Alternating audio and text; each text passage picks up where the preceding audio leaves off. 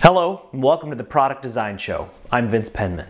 And I'm Allison Topper-Ryan. Today on our show, designing the big toys, excavators, cranes, and monster-sized tunnel boring equipment.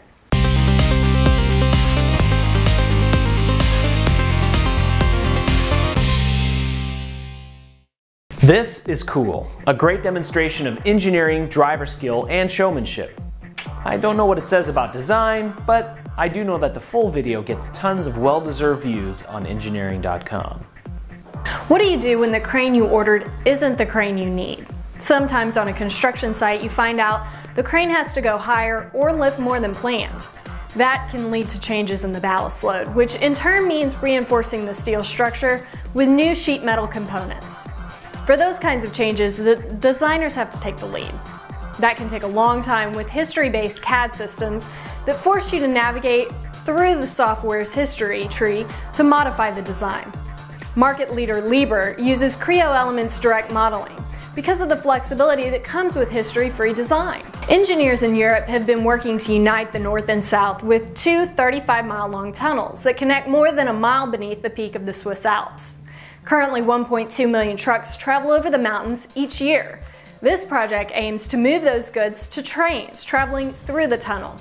To drill this tunnel, engineers at Herrenknecht helped to design and build a massive tunnel boring machine.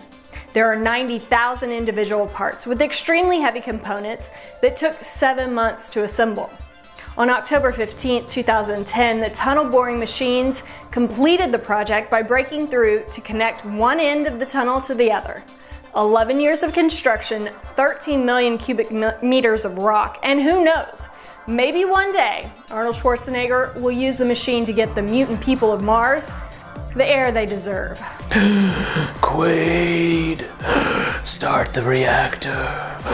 Free Mars. Designers being designers, we can't resist Lego, but why play with actual Legos when you can simulate the experience using computers? Jacques-Michel Hache created this 3D model simulation of a Lego backhoe made with around 650 pieces. This dedication to computer-aided design could save his companies dozens of pennies in plastic Lego bricks and countless playdate schedule delays. Seriously, Jacques-Michel, awesome video. I bet you are a formidable Minecraft player. You can try direct modeling yourself with a free-for-lifetime version of the same software used to design the Liebherr cranes. Creo Elements Direct from PTC. Just go to ptc.com/go/modelingpe. Check out more product design videos on engineering.com, YouTube, or iTunes. And be sure to click a like on Facebook. That's it for this week's Product Design Show at engineering.com.